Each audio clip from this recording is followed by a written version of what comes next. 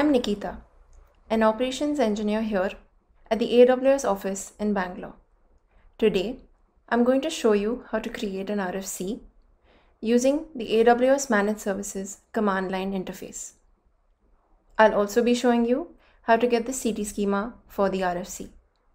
For this tutorial, we'll be raising an RFC via the AWS CLI for creating a single Amazon Elastic Compute Cloud stack. Let's get started. At the AWS Managed Services documentation page, navigate to the CLI section. From here, you can download the CLI zip folder. Follow the README file inside it to install the AMS CLI.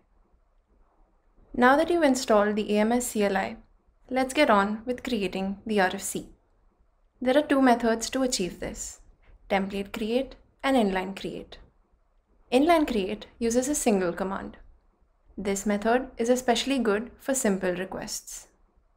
Template create uses two JSON files that you modify as needed. This method is good for complex requests and for keeping a library of JSON files that you can reuse. We'll be following the template create method. First, we'll get the CT ID for this type of RFC as well as its latest version. On the terminal, use the following command to search for CTs that contain EC2 in the item name. Note the CT ID for creating the EC2 stack. Get the most recent version of this change type with the CT ID that you just noted. You need this version number for creating the RFC template later. Copy the following command to get the CT schema for this change type. You can use this command to get the CT schema for any change type, provided you know the CT ID. The template is saved to a file named create_stack_params.json in your current folder. Open this file and then modify the schema as required. As you can see, this file contains all the parameters needed for creating an EC2 instance, such as the instance type, security groups, and tags. Save this file after you make these changes. Let's get the template for RFC creation. Enter the create RFC command with the generate CLI skeleton option to achieve this. The template is saved to a file named create_rfc.json in your current folder. Open the file and edit the template to meet your requirements. This file is where you specify the type of RFC you want to create using the CT ID and the latest version that you noted earlier. You can also get notified via email as and when the RFC status changes.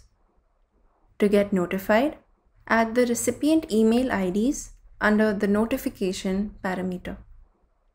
Because you created a separate file for the execution parameters, make sure to remove the execution parameters line from the file and then save the changes. Now, to create the RFC, specify both the file names using the following command. Specify the full file path if the file is not in your current folder.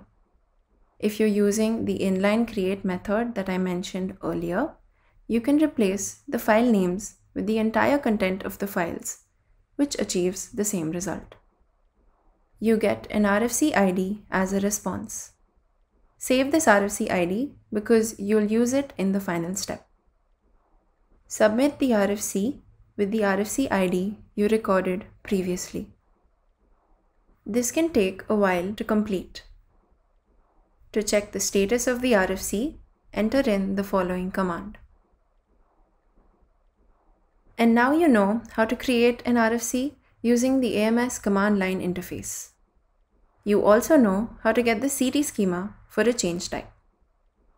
Thanks for watching and happy cloud computing from all of us here at AWS.